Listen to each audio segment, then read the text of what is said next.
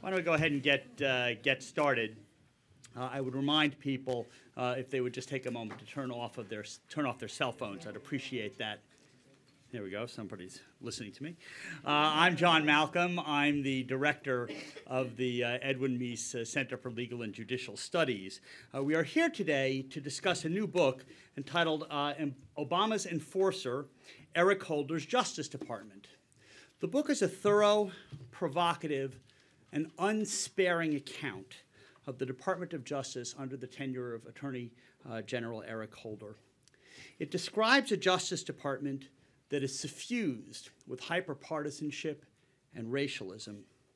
It describes a department that is preoccupied with imposing its version of racial justice and which has no qualms about bending, ignoring, or breaking laws to suit its purposes, no qualms about attempting to discredit conservatives who served in the prior administration or who still serve at the Department of Justice, and no qualms about covering up its own dirty laundry, such as Operation Fast and Furious. We are fortunate to have with us today the co-authors of this book, Hans von Spakovsky and John Fund, who previously collaborated on Who's Counting? How Fraudsters and Bureaucrats Put Your Vote at Risk, which was published by Encounter Books in 2012. To my immediate left is John Fund, an award-winning journalist who's been referred to as the Tom Paine of the modern congressional reform movement. John is currently the national affairs columnist for National Review magazine and is a frequent analyst for Fox News Channel. He's the author of several books and a former columnist and member of the editorial board of the Wall Street Journal. To my far left is my friend and colleague Hans von Spakovsky. Hans is a senior legal fellow here at the Meese Center, and he is a former presidential appointee to the Federal Election Commission. Prior to joining the commission in 2006, Hans served as a counsel to the Assistant Attorney General in charge of the Civil Rights Division at the Department of Justice. Please join me in welcoming our panelists.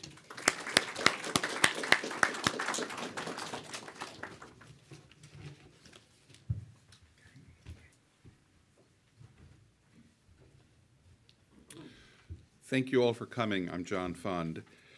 Before we begin, I thought I'd give you an update on the news, which touches on the Justice Department.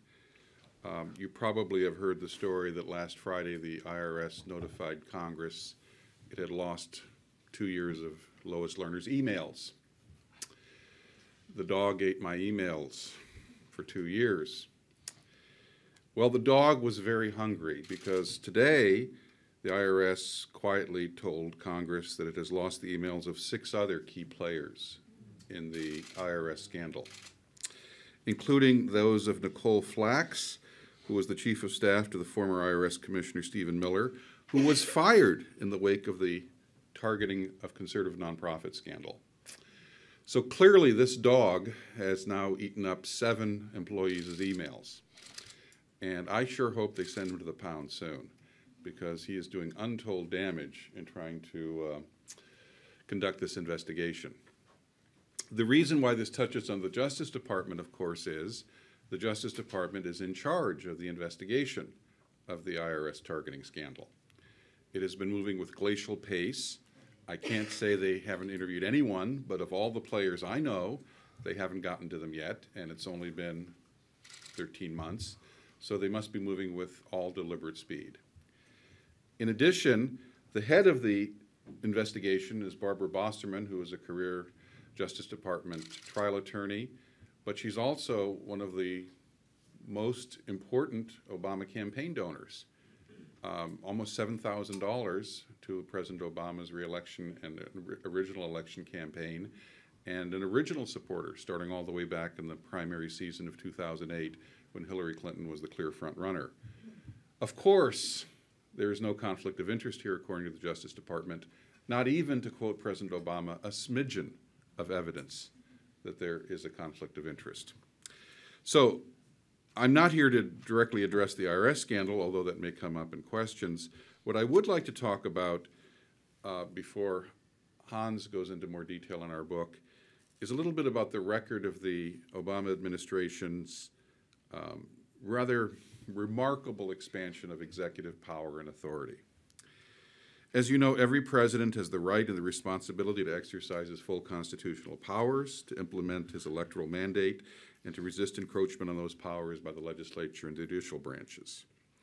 However, this president has increasingly taken upon himself powers and authority that previous presidents never have, and there are some egregious examples.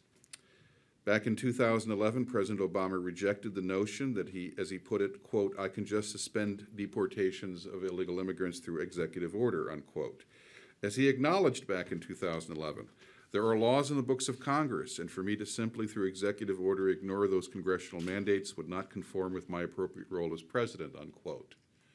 That was then, this is now. Congress then refused to enact the DREAM Act, which affected illegal aliens under the age of 18 who had come to this country largely through no fault of their own. Congress's failure to act, the Obama administration then reasoned, justified adoption of the so-called deferred action policy, which does precisely what Congress refused to do when it declined to pass the DREAM Act. It exempted from deportation up to 2 million illegal aliens who were children when they came to the United States. Similarly, the administration has announced it will not enforce immigration laws with respect to illegal aliens who are parents or legal guardians of U.S. citizens. Secondly, the Obama Department of Education effectively amended core requirements of the No Child Left Behind Act by granting states wholesale waivers in return for their agreement to adopt certain education policies established by the department, rather than those established by Congress, which is the lawmaking branch. And lastly, when the Senate refused over an extended period of time to confirm President Obama's nominees to the National Labor Relations Board, President Obama gave all of them temporary appointments under the Recess Appointments Clause, notwithstanding the Senate was meeting every third day in pro forma sessions and therefore was not in recess. President Obama has declared the Senate's pro forma sessions a practice which dated back over 60 years to be a nullity and thus presumed to overrule the Senate's judgment as to when it was in session and when it was in recess. The administration actually made the extraordinary argument before the Supreme Court, which is due to rule on this case in the next week or so, that the Senate could, of course, retain its recess power by just remaining in session continuously, forever.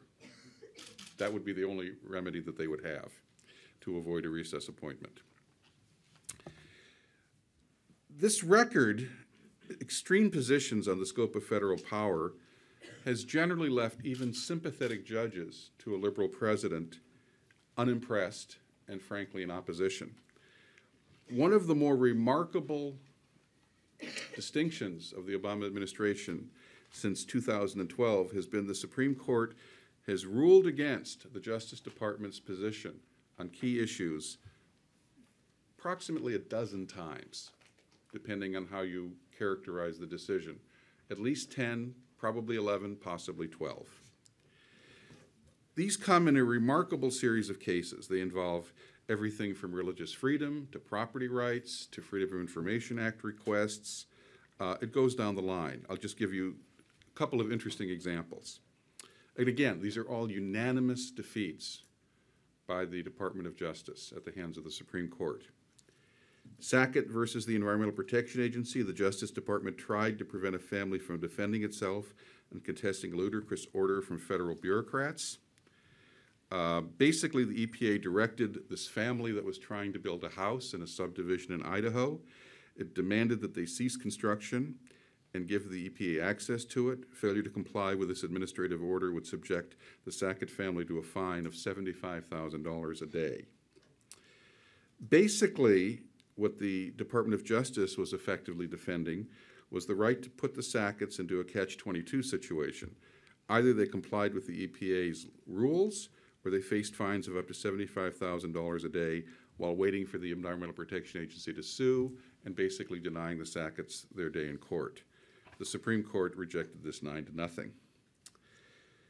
Then we have the case of U.S. v. Jones. The Justice Department essentially tried to convince the Supreme Court that the Fourth Amendment's protections against search and seizure should not prevent the government from tracking every American at any time without any reason.